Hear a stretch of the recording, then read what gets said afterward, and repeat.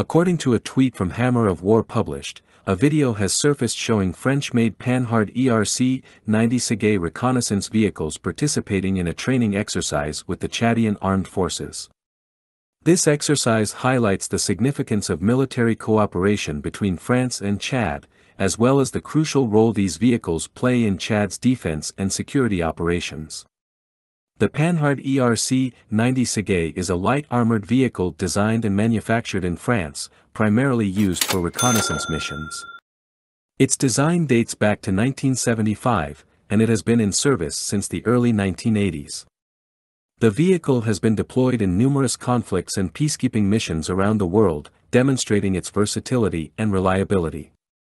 Weighing 8.3 tons and with relatively compact dimensions, 7.7 meters long, 2.50 meters wide, and 2.25 meters high, the ERC-90 is designed to be fast and agile on the field. Its mobility is enhanced by its 6x6 suspension, which uses coil springs and shock absorbers, allowing the vehicle to maneuver across various types of terrain. This agility is crucial for a reconnaissance vehicle, enabling it to navigate quickly in potentially dangerous areas while gathering vital intelligence. The primary armament of the ERC-90 Sagaie is a 90mm CN-90 cannon, capable of firing a range of munitions, making it effective against armored targets and fortifications. It is also equipped with 2 MAS machine guns, enhancing its defensive capabilities against infantry threats.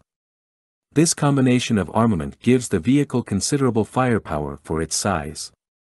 The armor of the ERC-90, although light, 10 mm thick, provides adequate protection against light arms and shrapnel, a necessary compromise to maintain the mobility of the vehicle. It is powered by a Peugeot V6 petrol engine, delivering 155 horsepower at 5,250 RPM, which gives it a power-to-weight ratio of 18.7 horsepower per ton. This power allows it to reach a maximum speed of 90 km per hour and an operational range of about 730 km. The ERC-90 Sagaie has been used in numerous international operations, including peacekeeping missions in Lebanon, the Gulf, Bosnia, Kosovo, Ivory Coast, and Mali, as well as in the conflict against Boko Haram. Its use in these various contexts demonstrates its adaptability and ability to meet diverse military needs. In the context of the Chadian army, the ERC-90 Sagaie plays a pivotal role.